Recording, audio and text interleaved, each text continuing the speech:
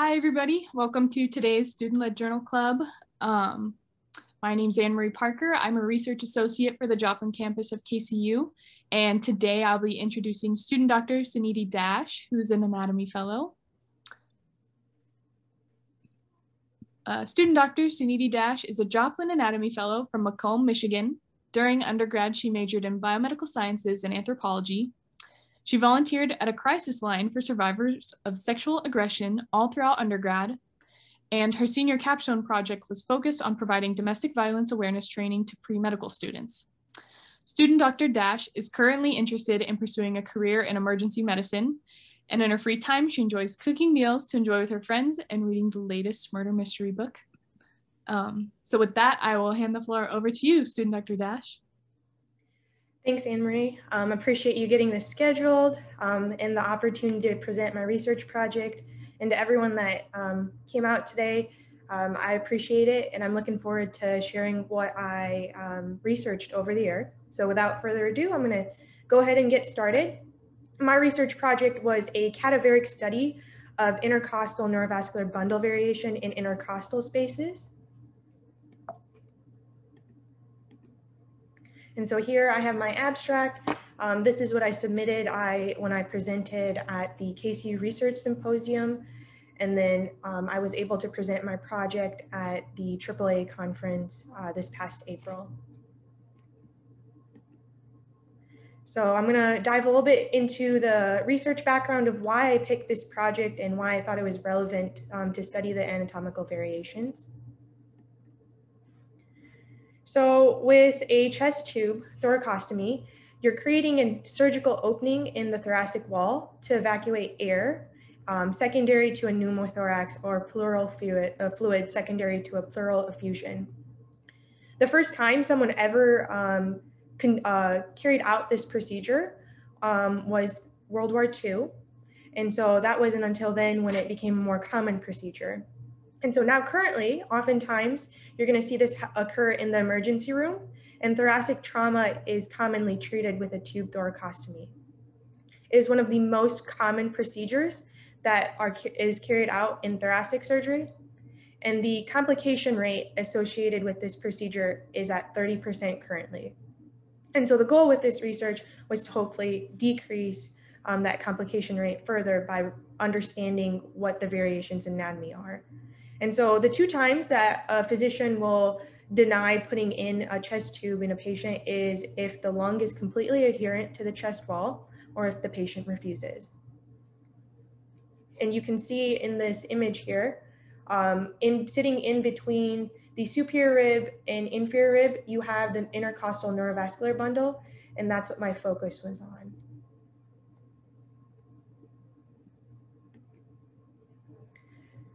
So in this image off to the right, the arrow number 3 that's pointing off to the side is showing you a severed intercostal nerve.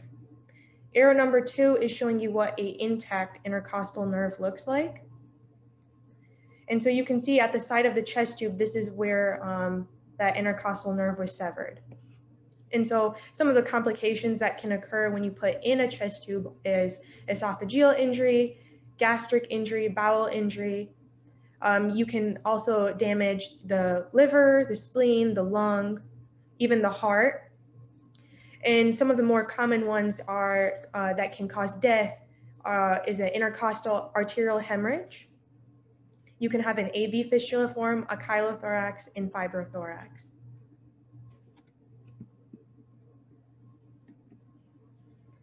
And so when physicians are taught to insert chest tubes universally, they use the triangle of safety. And so what is the triangle of safety? So inferiorly, you have the 5th intercostal space.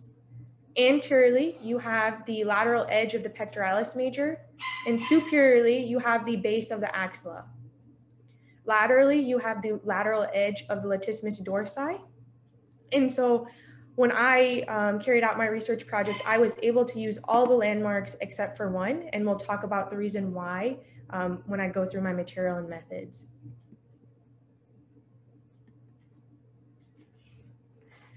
In 2005, Dr. Wright and his team at Oxford carried out a study on intercostal neurovascular bundle variation within the 4th through 6th intercostal spaces. And so when I was searching literature, there were not many studies that focused on studying the cadaveric variation of the intercostal neurovascular bundle, but this was one of them. They utilized 38 cadavers, and what they found after dissecting those 38 cadavers, that the intercostal neurovascular bundle ran lower than the subcostal groove. And that's important because if it's running below the subcostal groove, you can damage it when you're inserting your chest tube. And so they used a total of 228 intercostal spaces to collect data. And they found that the most common permutation of those structures or order was vein, artery, nerve. And so on this image off to the right, you can see the superior rib is here, and you have the inferior rib down here, but the vein, artery, nerve all run lower than that costal groove. And they stated that the safe zone was 50 to 70% of the way down in the intercostal space. And the reason why that's important is because you have the collateral artery running just superior to that inferior rib. Oftentimes when physicians are taught to insert chest tubes, they're told to hug the superior border of that inferior rib. However, if you do that, you may run the risk of damaging that collateral artery as well. And so our research hypothesis was, if chest tubes are placed superior to the inferior rib in order to avoid damaging the neurovascular bundle, then identifying the distance of the neurovascular bundle with reference to the corresponding rib can decrease the risk of injury. So now we'll talk a little bit about the methods and materials and how we kind of built our research project off of that. So our goal carrying out this research project was three-pronged: locate that intercostal neurovascular bundle and measure the distance of the structures within the intercostal space. And so the bundle is typically located in between that internal intercostal muscle and innermost intercostal muscle. Our second goal was to examine the sizes of the intercostal spaces formed by the ribs. So is the 5th intercostal space the location where you'll have the largest margin of error, or is it the 5th or 4th or 6th? And then the final goal was to note variations of the intercostal neurovascular bundle. So does VAN hold as the most common variation, or is it replaced by a different type of variation? So when we collected our data, we had 51 formalin embalmed cadavers at our disposal to use. However, we ended up only utilizing 35 for data collection. And so we had 12 females and 23 males. And the average age of our cadavers was 77.31 years old. And so we had 306 data points that were possible from this data pool, but a total of 274 usable data points that we were able to use for data analysis. And for the cadavers, the range of age was from 50 to 103 years old. So when we started preparing our cadavers, we first measured the length of clavicles bilaterally. We divided that by half to give us the location of our mid-clavicular line. When we multiplied the length of the clavicle by 0.75, that gave us the location of the anterior axillary line. The reason why we chose to multiply the length by 0.75 rather than use the pectoralis major was because not all cadavers had the pectoralis major muscle, and so that allowed us to have a more consistent area for reference. The posterior axillary line was measured or marked based on the location of the latissimus dorsi muscle. And we finally measured the distance between the anterior axillary line and posterior axillary line, divided that by 2 to give us the location of our mid-axillary line. So after we marked the location of the anterior axillary line, the posterior axillary line, and mid-axillary line from the 1st to the 10th rib, we cut 2 to 3 inches posterior from the posterior axillary line with an oscillating bone saw. We learned the hard way that if we cut a little bit too close to that posterior axillary line and remove the rib cage, we would end up breaking some of the ribs because the cadavers were fragile. And finally, we removed the diaphragm from the xiphoid process in inferior rib cage using a scalpel and blunt dissection tools. So as we dissected out the intercostal neurovascular bundle, we made sure to remove the innermost intercostal muscle fibers and clean the fascia overlying the structures in the intercostal neurovascular bundle without disturbing its path. So we used red pins to locate the intercostal space at the anterior axillary line and mid-axillary line. We marked the location of the vein using blue nail polish, the artery using pink nail polish, and the nerve using green pins at each intercostal space. Finally, we wrote down the order of the structures, and then we took a picture of the structures with a ruler visible. And so after we had a picture, we used ImageJ software to measure the distance of the intercostal spaces and the structure within the intercostal space. So you can see in this image off to the right, the nerve is denoted with the green pins. The red pins show you this intercostal space. The blue nail polish that might be faint to see on this picture is where you have your vein. It might be even more clearer down here. And then the artery was denoted by pink nail polish. And we chose to use nail polish instead of pins for those structures because they were a lot tinier than expected. And so that allowed us to have a clearer picture and view when measuring at the end.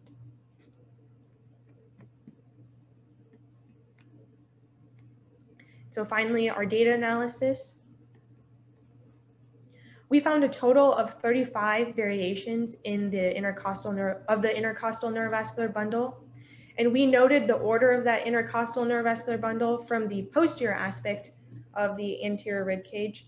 So starting here, moving to the anterior aspect of the rib cage. And so you can see Van held true as the most common variation. We had 48 data points support that. And then below that, for example, we denoted when structures were running superior to inferior using the slashes. So nerve, overlying vein, and artery.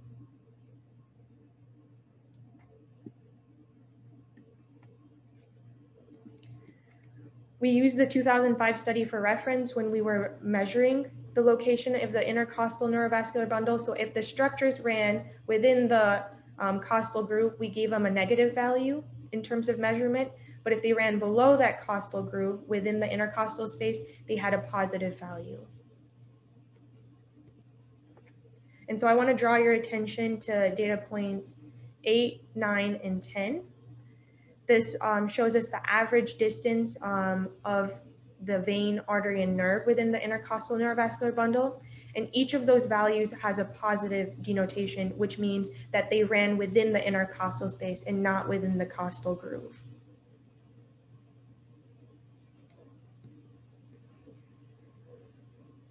So after completing this project, we did have a diverse data pool to pull from, so that was one of our strengths, and we were able to pull using a method from a published paper. However, couple of the weaknesses within our research project was delicate structures, lost data points due to structures being damaged. Our data pool did consist of the elderly, so our question was, does this anatomy change with age? And if so, how can we study this?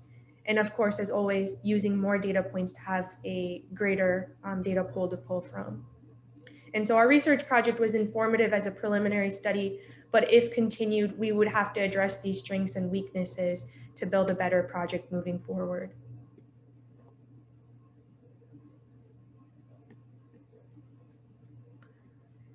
And so the impact of this research project was finding that Van was the most common variation of the intercostal neurovascular bundle. And although that is the most common variation of the intercostal neurovascular bundle, because we found 35 different other variations, we should be teaching medical students that the intercostal neurovascular bundle can run much lower than the costal groove of the rib, and sometimes even in the lower 50% of that intercostal space. We're going to recommend that pushing for physicians to use ultrasounds to determine the location of the relevant anatomy before placing chest tubes if the situation allows for a non-emergent placement of a chest tube. But as always, moving forward, live patient validation of these results is warranted. So seeing how the anatomy holds up in a living patient versus a cadaver. And so some future studies that we are looking into maybe would be utilizing the safe zone that we calculate with this project to insert chest tubes via the Seldinger method to see if structures are damaged. And we would, of course, try to do this in cadavers. The second one would be determining if ultrasound can be used to visualize structures consistently and decrease the complication rate in a clinical setting. And so this idea of using ultrasound guided research was based off of this study. They used a thoracic ultrasound to look at the variable location of the intercostal artery. And they found, yes, it did also run a lot lower than that superior rib. There's also been studies that utilize CT segmentation. And so they were able to segment thoracic CTs to look at the course and variation of the intercostal artery. So moving forward, we're putting together our manuscript and hopefully looking to submit to any of these 3 journals because they're free and peer reviewed. So that's my research project. This project wouldn't have been possible without the help of all these individuals, and I'm very grateful for all of their contributions this year.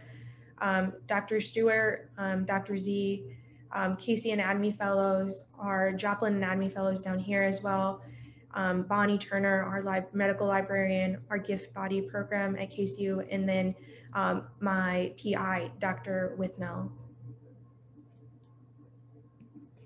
And so those are my references, and I'm happy to take questions. Thank you so much, student Dr. Dash. That was a great presentation. As she just said, if anybody has any questions, feel free to raise your hand in Zoom or type it in the chat if you can't say anything.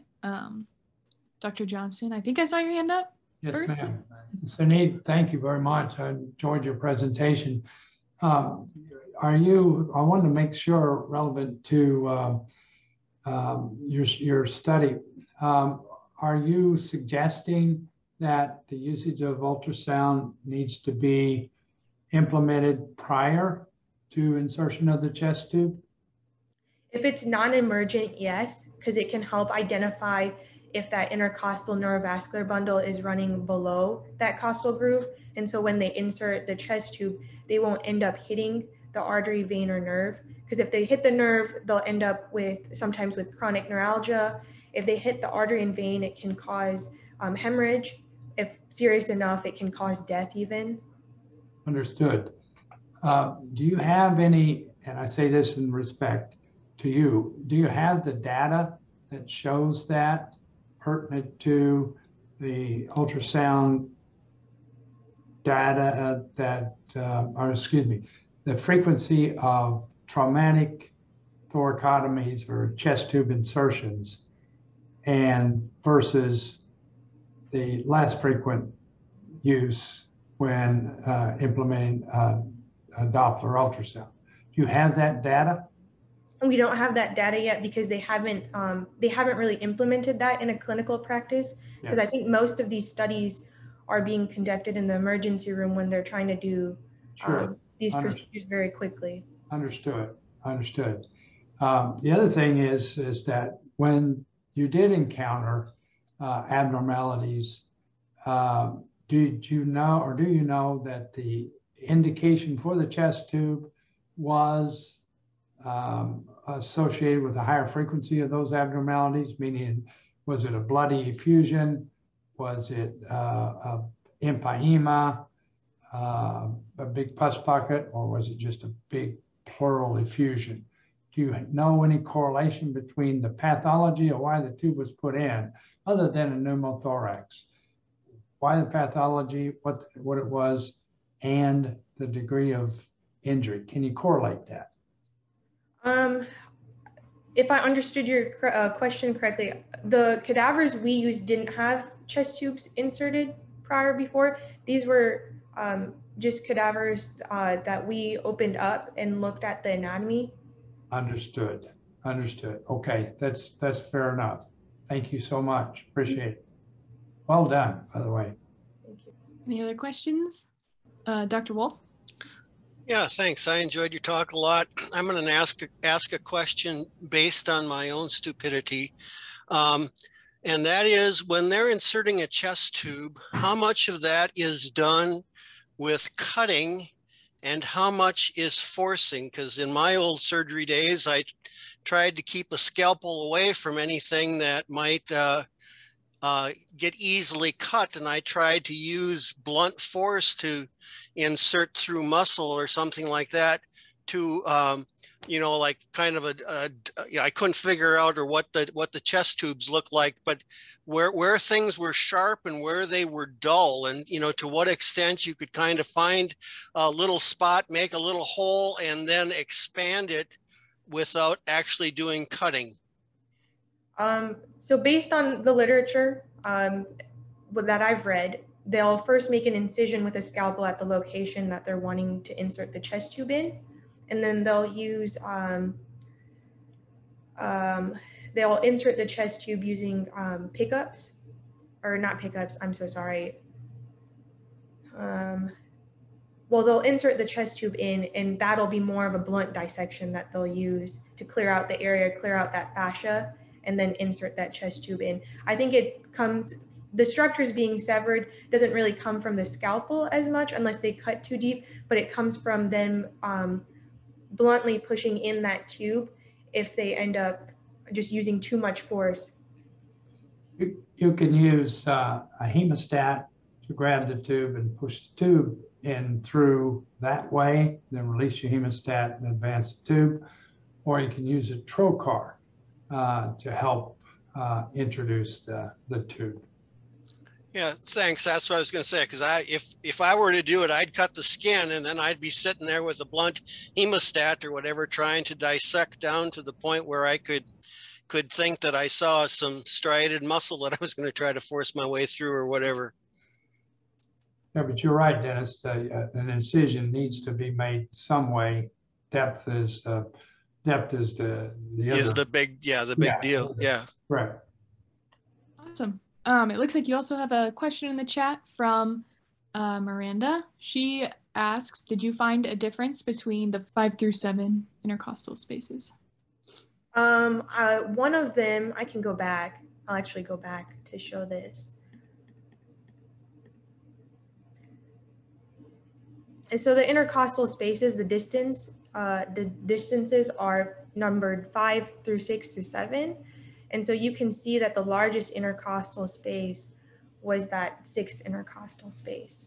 But typically you would expect the 4th intercostal space to be the largest. So whether that was a change within the cadavers being older or whatnot, but that would require us to do more, I believe, use a more diverse data pool, because our cadaver age was a lot older.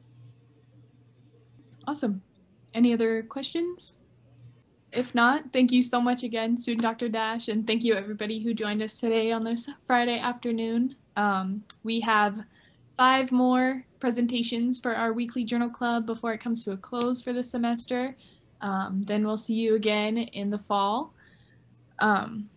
Next week's presentation is by student Dr. Kara Fatinelli. She is also an anatomy fellow at Kansas City University, and will be talking about her research